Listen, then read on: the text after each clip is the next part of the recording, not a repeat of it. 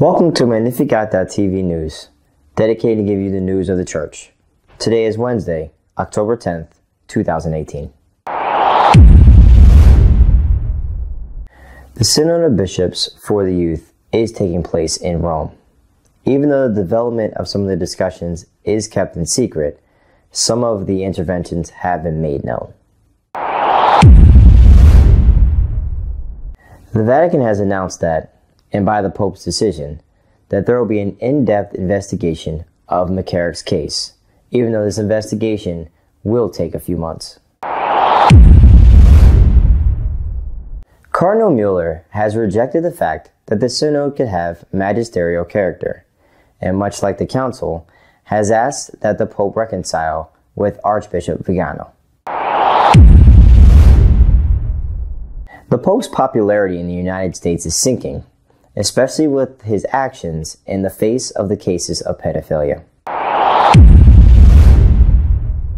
A group of American laypeople have put up $1 million in order to finance an investigation of all the cardinals with regard to the next conclave. The Bishops' Youth Synod has taken its first steps in Rome. Although some of the deliberations are secret, some of the interventions have been made known. Last week, the Holy Father opened the Synod of Bishops on young people.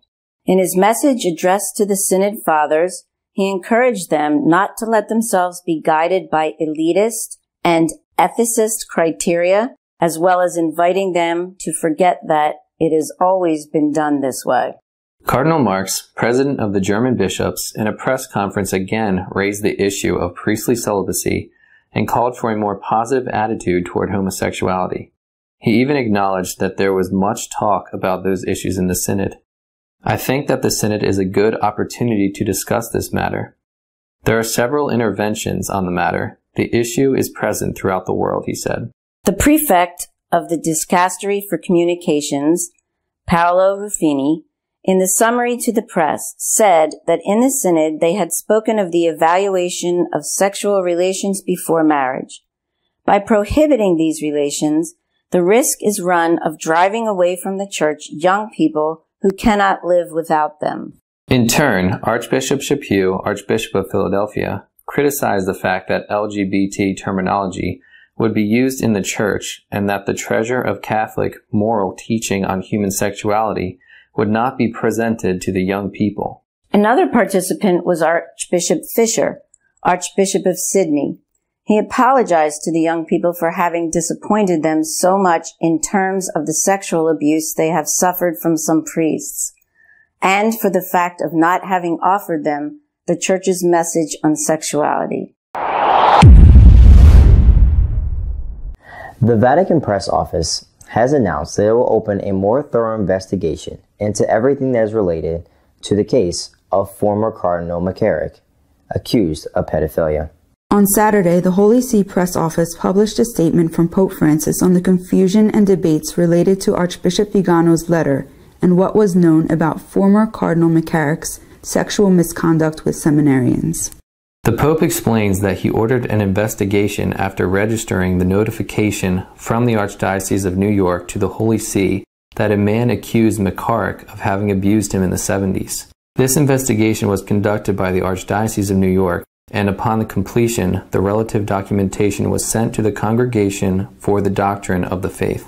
In the meantime, because grave indications emerged during the course of the investigation, the Holy Father accepted the resignation of Archbishop McCarrick from the College of Cardinals, prohibiting him by order from exercising public ministry and obliging him to lead a life of prayer and penance. The Holy See, the statement adds, in due course, will make known the conclusions on the matter. Moreover, the reference to other accusations brought against Archbishop McCarrick, the Holy Father has decided that the information gathered during the preliminary investigation be combined with a further thorough study of the entire documentation present in the archives of the dicasteries and offices of the Holy See. Cardinal Mueller, former prefect to the Doctrine of the Faith, has criticized the Pope for changing the Synod of Bishops from being consultative to deliberative, making their conclusions magisterium to the Church. In an interview with EWTN, the prefect emeritus of the Congregation for the Doctrine of the Faith asks the Pope to respond to Archbishop Vigano's accusations. He also does not deny that the pontiff ordered him to stop an investigation into Cardinal O'Connor, and wonders where the idea that a synod is magisterial might come from, when only the ecumenical councils are such. The German cardinal asked the Pope to respond to their accusations or questions, saying, "The people of God have a right to know what happened." In addition, he maintained that the Holy Father must work to preserve the unity of the Church and overcome the divisions of the faithful. The cardinal also said that the synods do not have magisterial authority. In the last month's apostolic constitution, Episcopalis Communio, Pope Francis said that the synod's final document would now be part of the ordinary magisterium of the successor of Peter, subject to papal approval.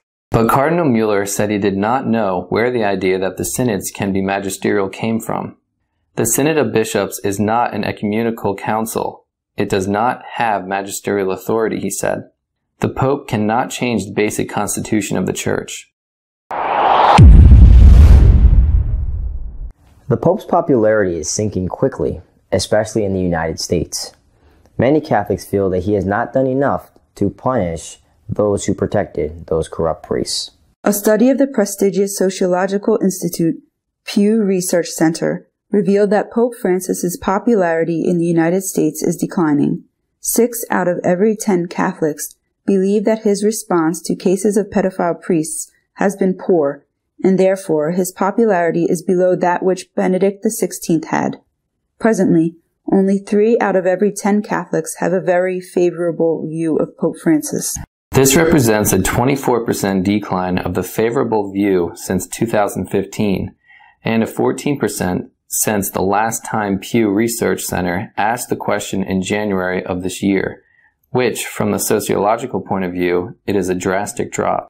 6 out of every 10 Catholics maintain that his commitment to handling the scandals of pedophile priests is poor, nearly double the number of people who at the beginning of 2018 described his treatment of these cases as such, and almost triple that of those who described it this way in 2015. Even among Catholics who say they attend Mass weekly, the percentage giving Pope Francis a positive rating for his handling of the sexual abuse crisis has dropped to 24% among men and 23% among women. A totally unusual initiative has been launched by a group of laypeople in the United States. They have hired former members of the FBI to investigate all cardinal electors. A group of American laypeople is launching a new initiative to evaluate the performance of the cardinals in the fight against abuse and corruption. It has hired former FBI agents as investigators, led by Phil Scala, a former supervisory special agent of the agency. For this purpose, they have raised $1 million. Scholars, lawyers, and editors will help to compile a dossier which will cover all the cardinals who may vote in the next conclave, that is to say, those under the age of 80. His objective is to increase the transparency and honesty in the government of the Church, to help the cardinal electors know what their colleagues are like, and they may decide on their vote with full knowledge of the facts. The report will not support or attack any cardinal. It will be limited to providing information. The report will evaluate the cardinal's history, both positive and negative, in areas such as abuse and cover-up, legal and financial mismanagement, and mistakes, evasion or deception when they face a credible charge of abuse or corruption. It will also seek to understand the networks of patronage, money, and influence which help foster corruption and sexual abuse. Our editorial this week is dedicated to the Synod of Bishops on the Youth, which is taking place in Rome these days. Acaba de comenzar en Roma el Sínodo de los Obispos dedicado a los jóvenes y a la pastoral vocacional. Es un sínodo que surge, que empieza en medio de la polémica. Una polémica, en primer lugar, externa. Estos últimos meses se han conocido numerosísimos casos de abusos por parte de sacerdotes a menores de edad. se han conocido en determinados países, lo cual no significa que solo sea en esos países donde esta tragedia, esta desgracia ha tenido lugar. Y eso, repito, ha generado tensión porque algunos han dicho que no era el momento de hacer este sínodo, sino que quizá hubiera sido mejor cambiar el tema y reflexionar sobre el papel de los obispos. De hecho, un obispo, el que tenía que venir representando a la Conferencia Episcopal holandesa, se ha negado a acudir. Luego, el sínodo tiene en su interior también tensión, es el enfrentamiento entre dos líneas, unos que buscan el acercamiento de los jóvenes a Cristo y que se plantean si eso no se podría hacer suprimiendo la moral sexual o partes esenciales de la moral sexual, y otros que hablan en cambio de que la fidelidad a Cristo tiene que estar por encima de todo. Bien. Y luego otro elemento esencial en este sínodo es que por primera vez en la historia un sínodo va a ser deliberativo. Es decir, los sínodos nacen como un organismo de consulta por parte del Papa. Se reúnen, tratan un tema, le ofrecen sus conclusiones al Santo Padre. Al principio las conclusiones eran también secretas. El Papa las toma, asume lo que él quiere y después elabora un documento que es una exhortación apostólica, que ese documento papal tiene el rango de magisterio ordinario. Es decir, ese documento enseña, obliga a la Iglesia. No como un dogma de fe, pero sí es magisterio ordinario. Por primera vez esto ha cambiado por una decisión del Papa hecha pública pocos días antes de que empezara el sínodo. Y ahora los sínodos ya no serán consultivos, sino que serán deliberativos. Es decir, lo que el sínodo apruebe es magisterio ordinario, con la condición, naturalmente, de que eso que apruebe el sínodo sea después firmado por el Papa. Esto no ocurría hasta ahora en la Iglesia Católica, excepto con los concilios. Los concilios, efectivamente, elaboraban unas conclusiones, unos documentos que se convertían en magisterio ordinario cuando el Papa los firmaba.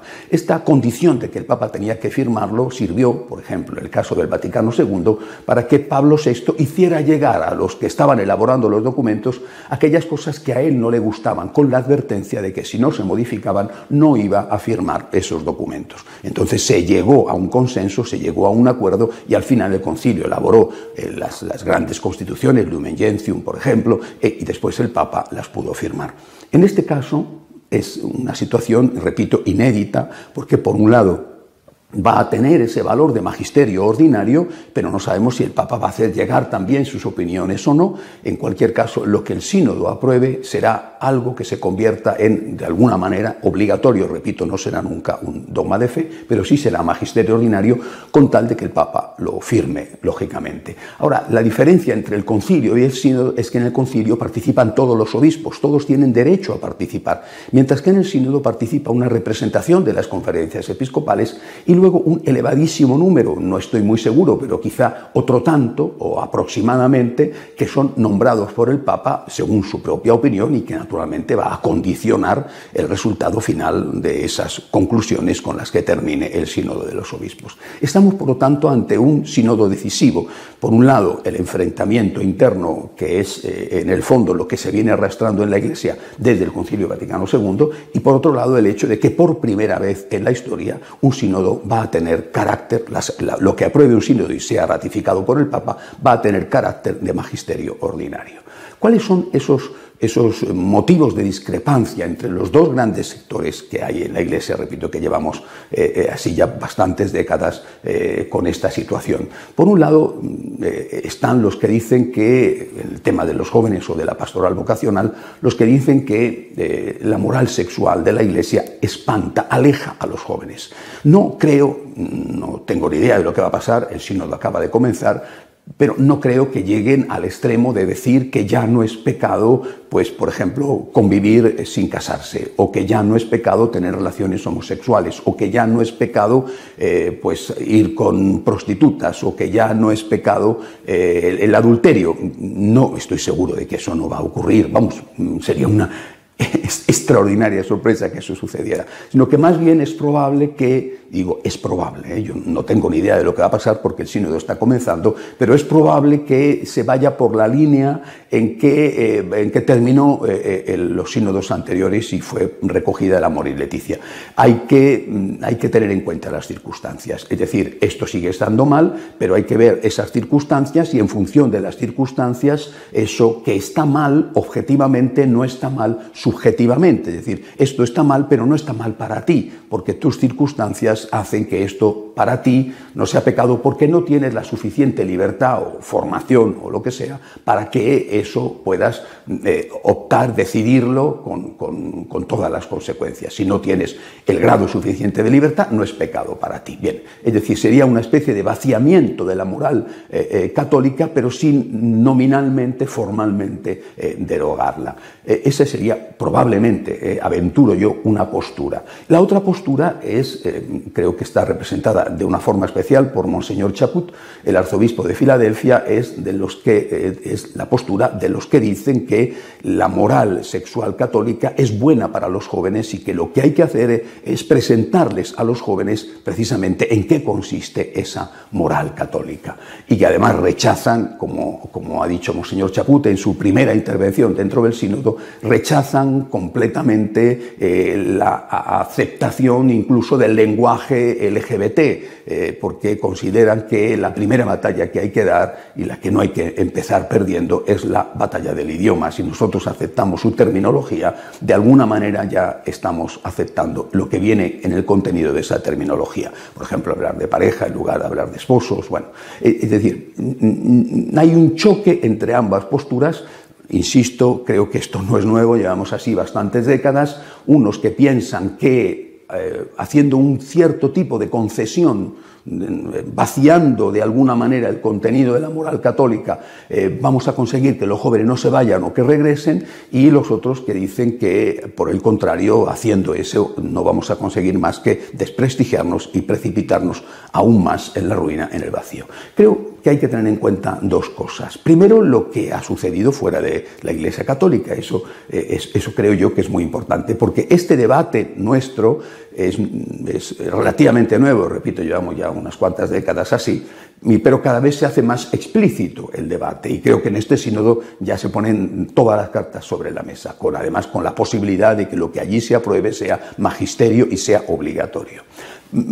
Pero en el fondo esto no es más que la copia de lo que ha sucedido en las iglesias protestantes llamadas históricas, los luteranos, los anglicanos, o llamados también episcopalianos, metodistas, reformados o calvinistas, o también se llaman en algunos sitios presbiterianos. Bueno, es decir, ¿qué ha pasado con estas iglesias? Porque podemos fijarnos en el resultado. Este debate lo tuvieron ellos hace, además, ya mucho tiempo. Sirvió el vaciamiento de los contenidos morales, especialmente moral sexual y de la familia, sirvió para que esas iglesias se reforzaran, para que hubiera más fieles en sus templos, para que hubiera una acogida a todos estos grupos y la gente acudiera más, tuvieran una más exitosa pastoral vocacional.